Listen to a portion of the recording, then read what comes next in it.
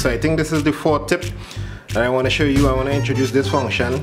If you don't know it, this is a function that absolutely needs to get some more love from students just because of how useful it is. Very simple. This ABC here, it acts as the vernaculum, which is just a big word for the line between the numerator and the denominator in a fraction, or it can act as a division between the whole number and the fraction. Let me show you how it works. It's very useful. Say we have a question, 2/3 take away 1 2/5.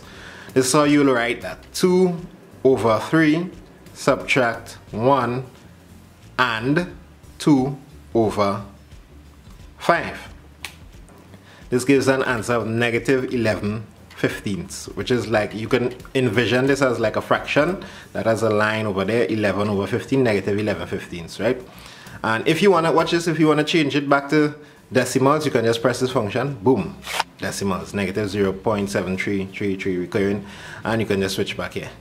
So this function is extreme. You can just type in the first question in your CSEC paper using this function and some brackets, and you could type in the question and get the answer in most of the CSEC past papers. So put this in your weaponry, put this function in your system.